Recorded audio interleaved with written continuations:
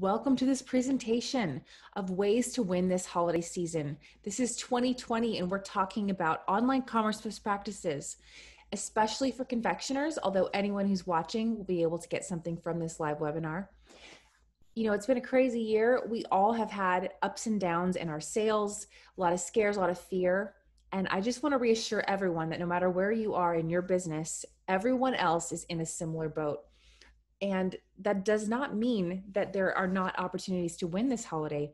I actually believe that we're going to have an even greater opportunity to be able to sell products in this latter part of 2020 because people have not been buying for a long time. They've been having a hard year, so they're definitely going to want to indulge in some just giving gifts to help celebrate the fact that they made it through this difficult year. So I want to focus on what can you do? What can we do as business owners through online commerce to help increase our sales? And I want to share that this presentation is done in partnership with retailconfectionersinternational, which is a wonderful nonprofit that helps to provide community and education for people in the candy and confection industry. And if you go check out their website or join their e-newsletter or participate in any of these live webinars, you will see an overwhelming response of people offering information and helping to get you connected to anything that you need to know if you're in the candy industry. So please go check them out and let's roll right on in. So I'm Emily Page. I've got over 12 years of experience in product development. That's specifically it's physical products that I've been working in. And I've helped to launch products into bestsellers online. I've received awards for the designs that we've done. I've also had products in Williams-Sonoma and worked with really massive brands that are known all over the world like Bon Maman. So I have a lot of experience. That was just the main point to explain to you. I also do growth consulting. So if anyone ever wants to talk about how to grow their business, you can always reach out to me at emilyannepage.com as well as pearlresourcing.net, which is my packaging design company. So that just gives you information about my expertise so that you can trust that what I'm sharing with you is based on experience. The agenda of this webinar today is to answer this question: what will be different in holiday for 2020 and how can you win in sales? What are some strategies? So what we will do today is go through 5 points that we will learn from data. So we'll take 5 main points that can be found in data researched from this past year. We will then apply it to your business in 5 different ways. And then we're going to close by talking about high-level strategy. So what is the mindset that you're going to need to have to be able to win in this very challenging year? And you can do it. So let's go and roll right on in. In case you're interested in where the research has come from, you can pause this video and be able to go and find the articles. And I wanted you just to at least know that it's based on things I didn't make up and that they're reputable sources. So point number 1, online sales increased. And this is the most obvious point of this entire presentation, but I wanted to tell you how much. 55% over past year's sales is what we currently are achieving in 2020. And what that means is that consumers still want to buy products that they were once purchasing in brick and mortar stores. They've moved those purchasing decisions to online.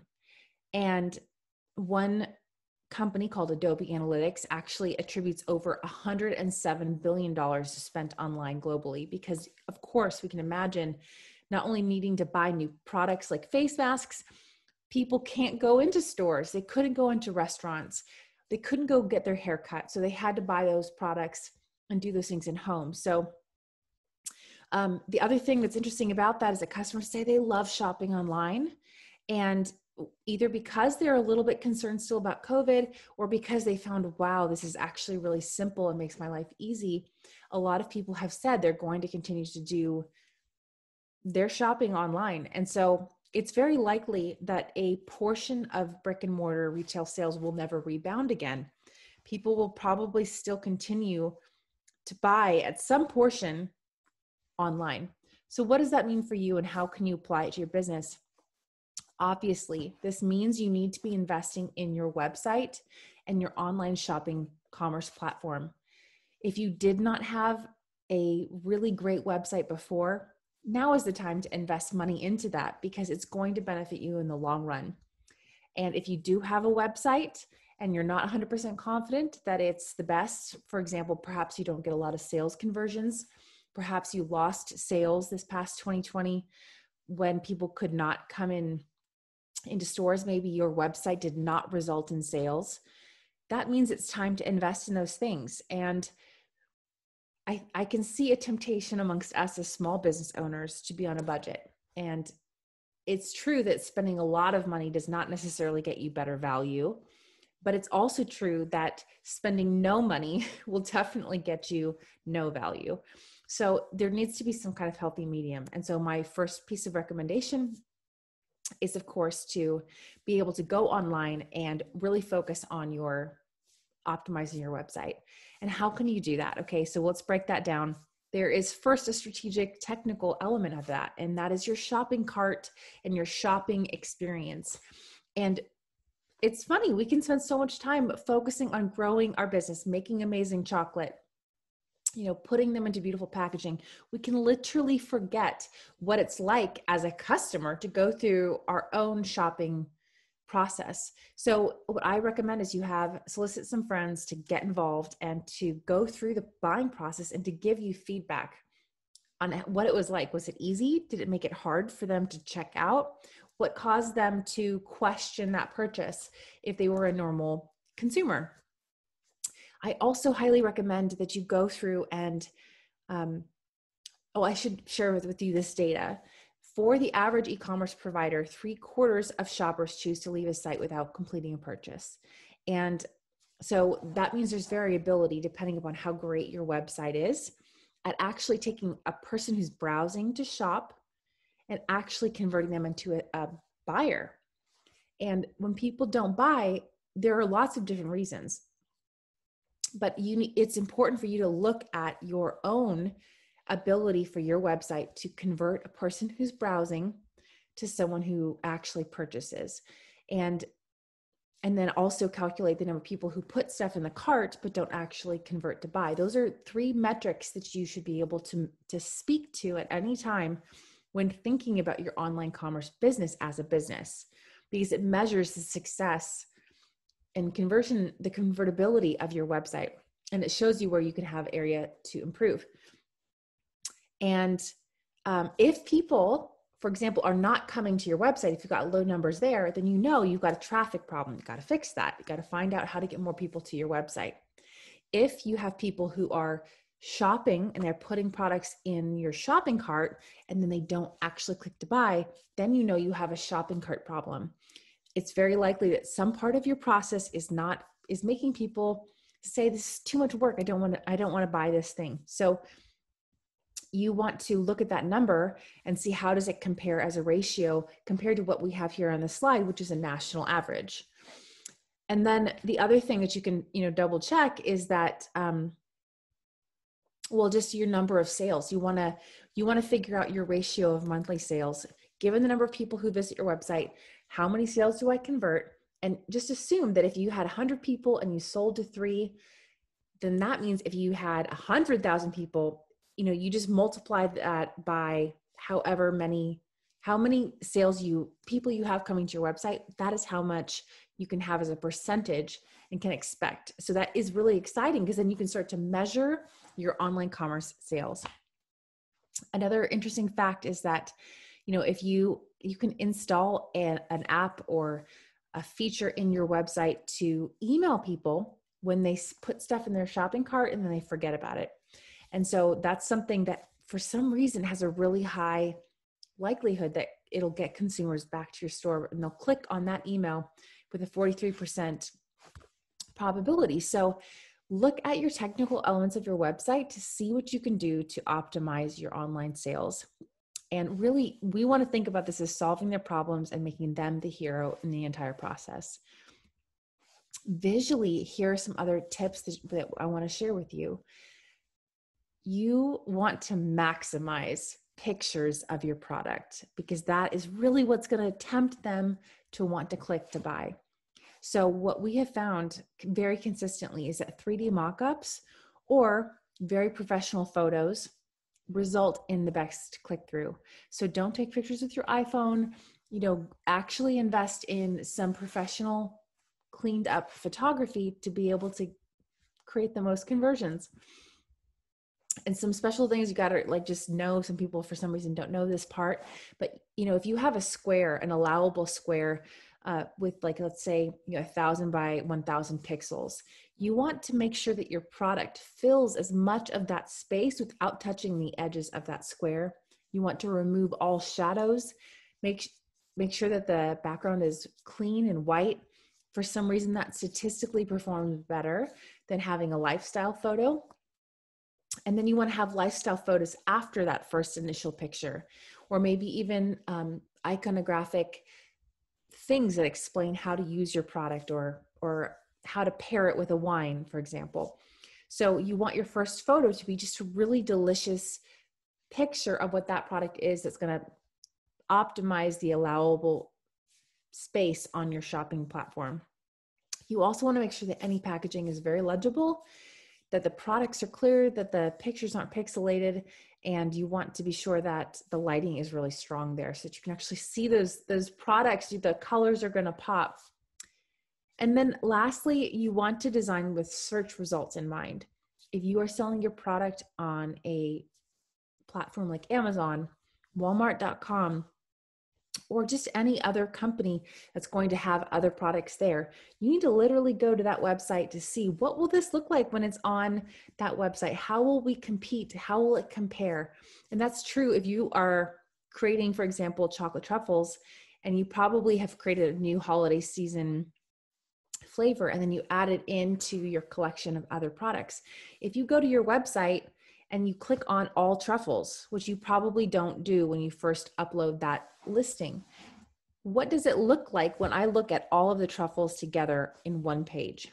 Very often, what escapes our attention as brand owners is that either A, all the products look the same, no matter how many different flavors you have, or number two, the products don't stand out in comparison to the other things. So the other stuff is more interesting.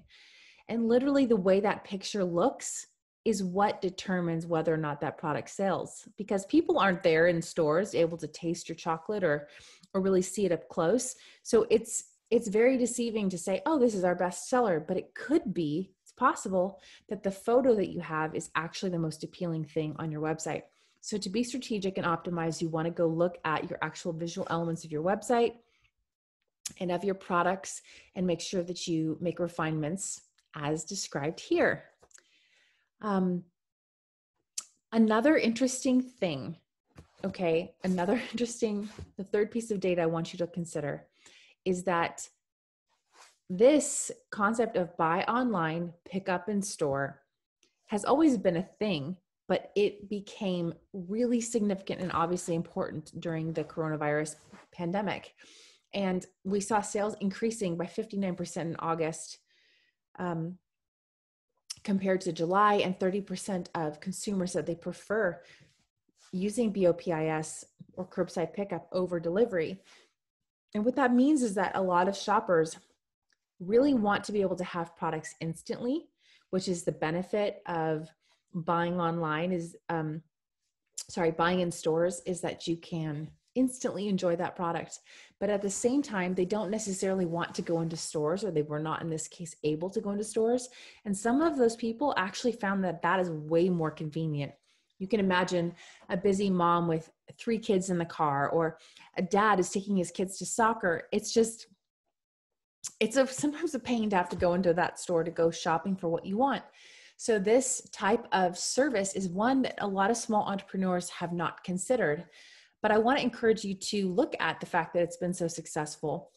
And the positive thing about a BOPIS is that if you are able to offer online ordering, in-store purchases, as well as BOPIS, you are literally making it so easy for your consumer to buy and enjoy your products. And it's going to keep people coming back into your stores, remembering you, and you become a huge problem solver for them no matter what their needs are. And so for that reason, the application I want to share with you is that don't neglect your stores. Make sure that the displays still continue to look good, that your offering something that's going to be well choreographed so that the colors and the branding is all beautiful. And really you want to, I just misspelled ensure, I just noticed, but you really want to make sure that you're offering multiple ways that consumers can engage with you in your store. Advertise these things in your e-newsletter and on your website. Focus on making things convenient for people in the midst of this difficult time of transition. As difficult as it is for us as business owners, it's equally been difficult on our customers. So this is a really great way to be able to still keep in contact safely at a safe 6 feet away. Now, the next point I want to bring up is that, and it's really interesting, is that people actually, the first place that people shop is on Amazon online. And you're like, what are you talking about, Emily? People go to Google. Well, actually, when people go into a search function, Facebook and Google are definitely places where people do sometimes go to search, but actual purchases, 60% of anything bought on the internet was on Amazon. And if I could explain to you the size and capacity of, just the sheer magnitude of what that means, is that, there's Amazon, and then there's Target, and then there's all these other big companies that are representing the other percentages.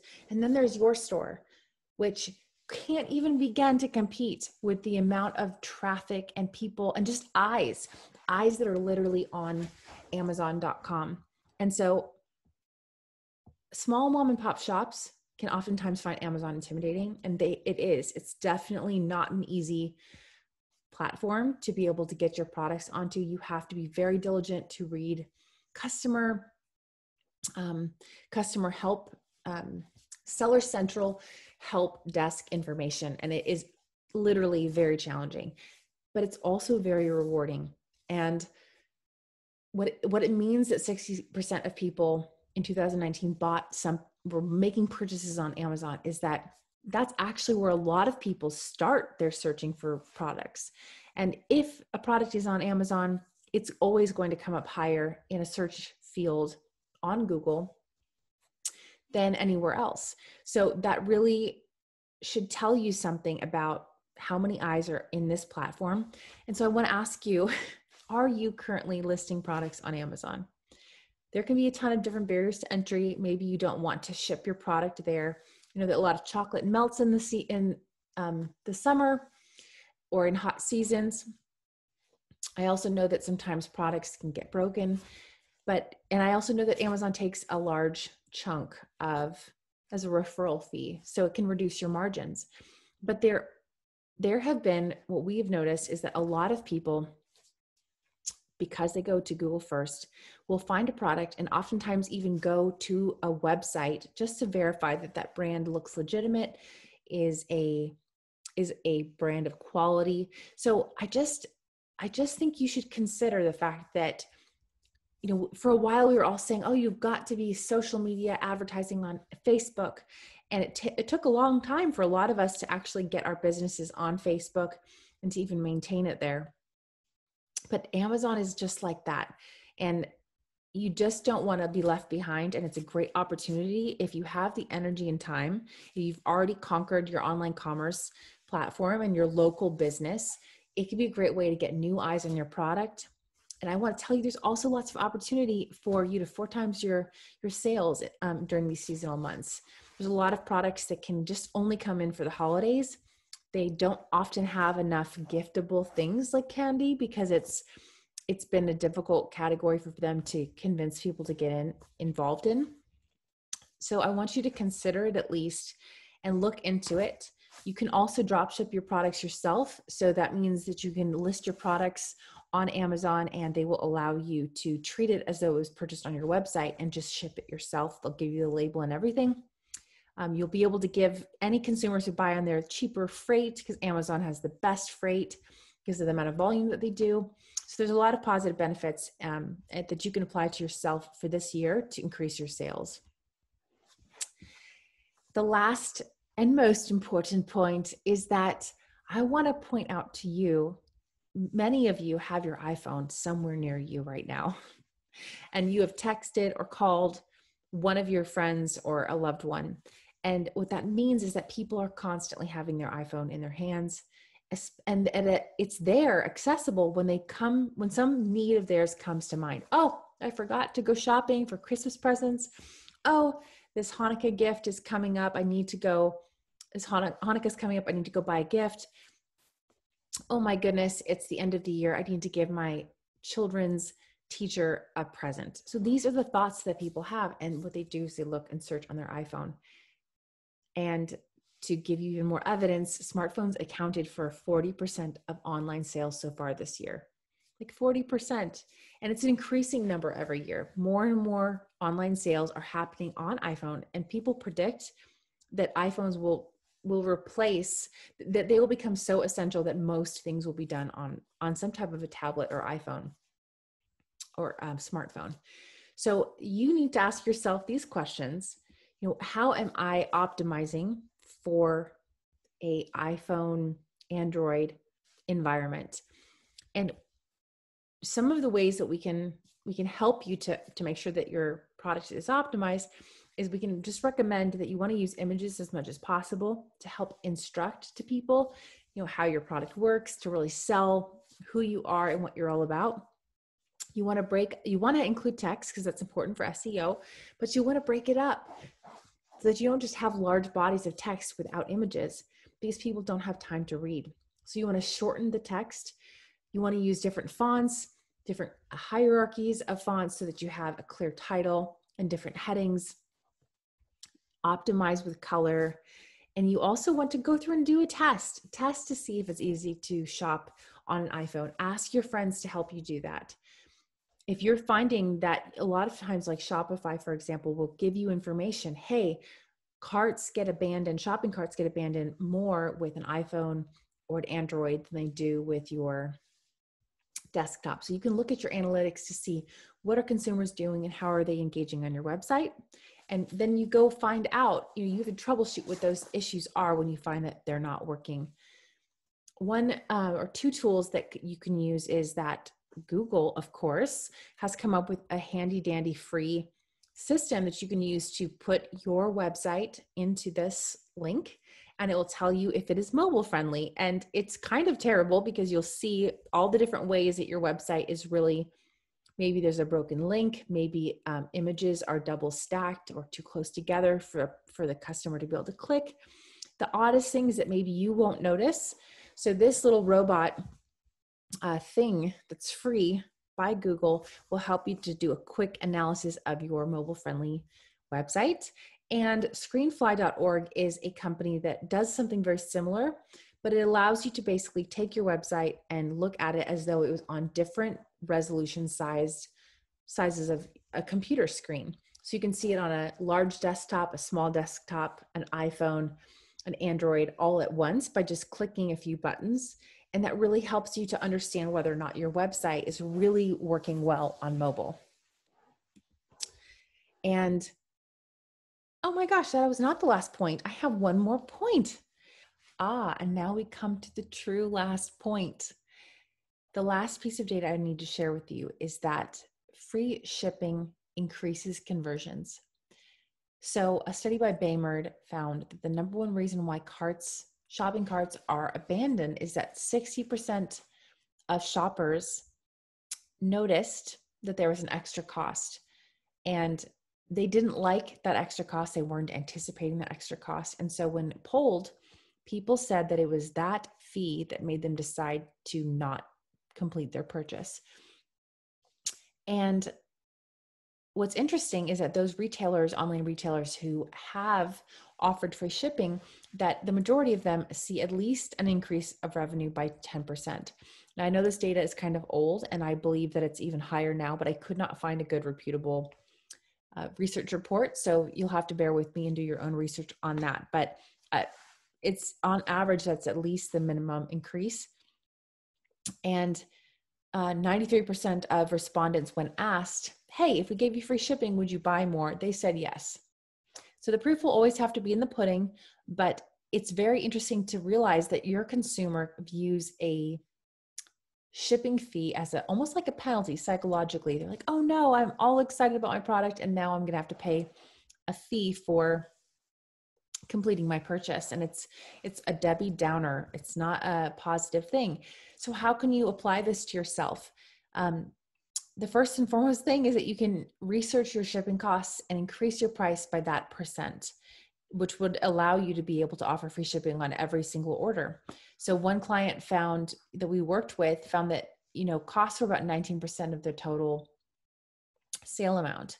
And so if they increased their prices by 20%, they completely covered the cost to them of shipping. And so you obviously have to do some research to see if that's the right fit for you, but that's a way that you could possibly do that. And often confection is a great place to do that because, you usually have a fixed fee. Okay, every single order has to go into this type of a box. And it's also not that big and bulky to be able to have overages. So anyway, the point is, consider that as an option. Another way that you could reduce your fees of freight would be to utilize a 3PL, which is a company that will pick and pack your products when they're ordered for you. They will have a higher volume discount on freight. And you can also talk to a broker. So for example, I work with DHL for a lot of international shipments of samples, and I don't work directly with DHL. I actually work through Optimal Ship, which is a broker that gets a lot of volume with both DHL and FedEx. And therefore I get to have the benefits of saving, a lot. So look into who you're using for shipping. Another thing that you can do is that you can design your packaging, your gift offerings, specifically to fit inside of the fixed size boxes. So USPS, FedEx, they have certain fixed rate boxes and it's based on dimension and weight. So you can actually oftentimes call your business representative and ask them for advice about that.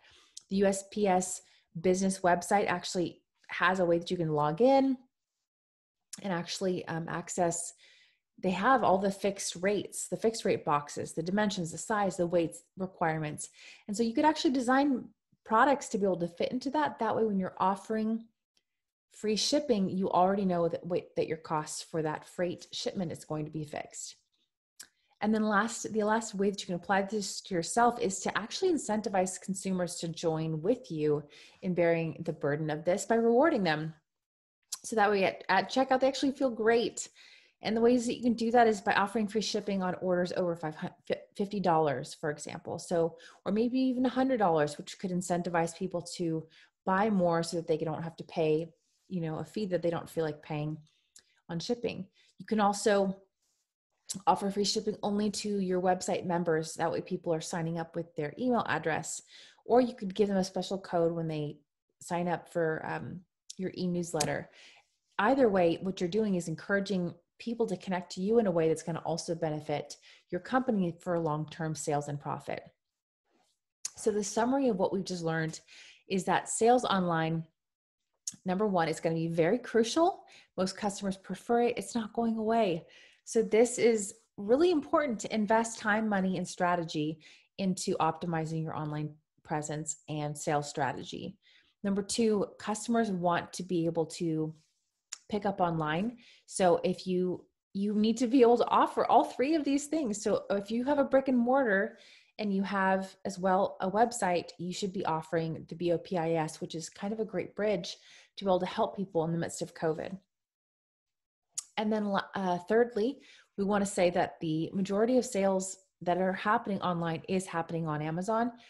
And you can, at any point as a small mom and pop shop, jump onto Amazon and begin to sell your products. It would be complicated, but there's definitely webinars, courses, as well as consultants and people out there who can help you to optimize it so that you can actually make some money. And it can create some great leads. Fourth, your customers will be shopping on their smartphone, so make sure that your website and your shopping experience is totally optimized for that.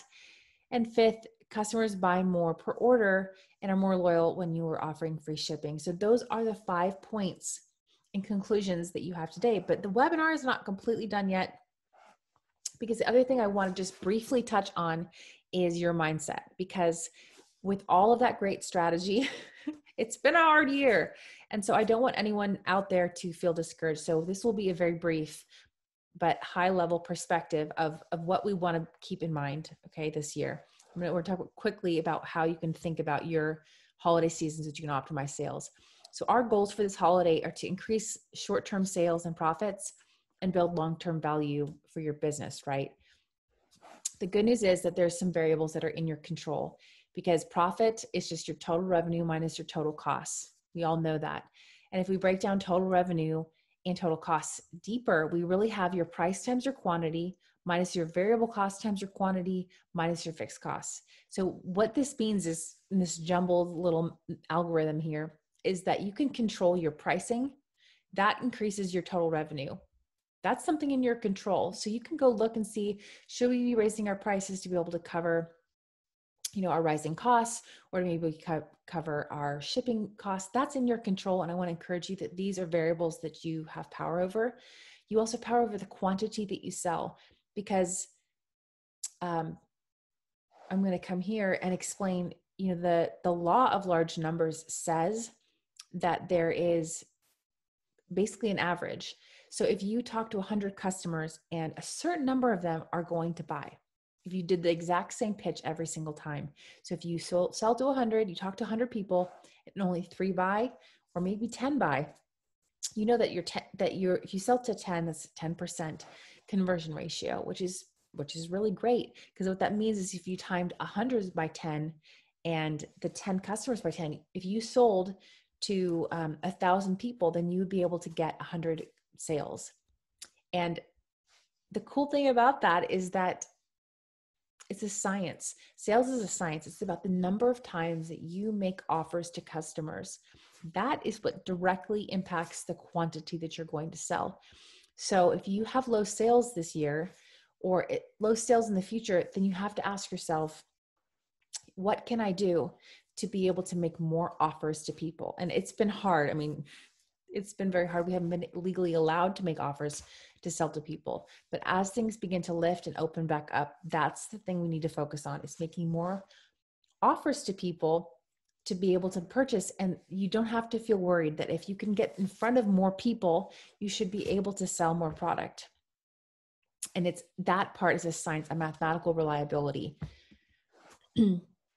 And beyond the science of sales, there's also an art. So if you talk to 100 people and you convert 10 people to buy, the art with one particular pitch, the art of sales is that you can actually increase that conversion ratio by working on your offer.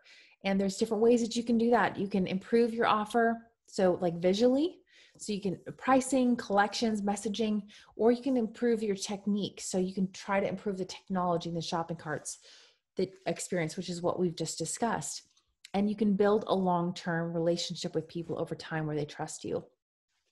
And you can daily get better at both the science and the art of sales just by not giving up, by continually coming back and trying to iterate to improve. And so I want to reassure you that, there are different people on this webinar, and some people out there are just happy with where they are, and other people want to grow. And I believe that because you're on this, you are ready to grow. And I assure you that when you take action, especially that's informed action, like what we've just discussed with data behind it, hard data, that will produce results. So don't be discouraged.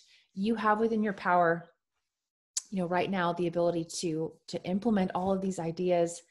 The more offers you're making to your customers, the more times you reach out to them in a way that's supporting them, not your sales, but supporting them, the more that they're going to think about you and going to be able to remember to buy from you.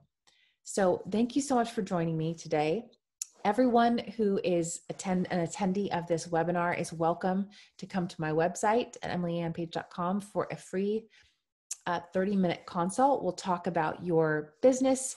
We can also do a website online commerce teardown, which is where we look at your website together during that 30 minutes on a Zoom call and talk about how can we apply the principles that we just talked about to your company to be able to optimize your sales this holiday season. And if you want to stay connected, please do add me on LinkedIn. Follow me on YouTube, or any other, or my website, we have an awesome e-newsletter. And I also want to share with you, again, the access information for Retail Confectioners International. That organization is so dynamic because people really support each other in that group.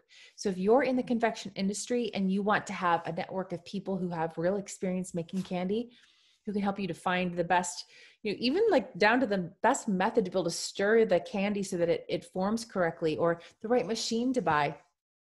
Really, this crew is so helpful. So I recommend go checking them out so you can get access to more live events like this. To everyone, thank you so much. I hope that this helped you to go from start to sold, and I look forward to the next time we get to meet together. Have a great one.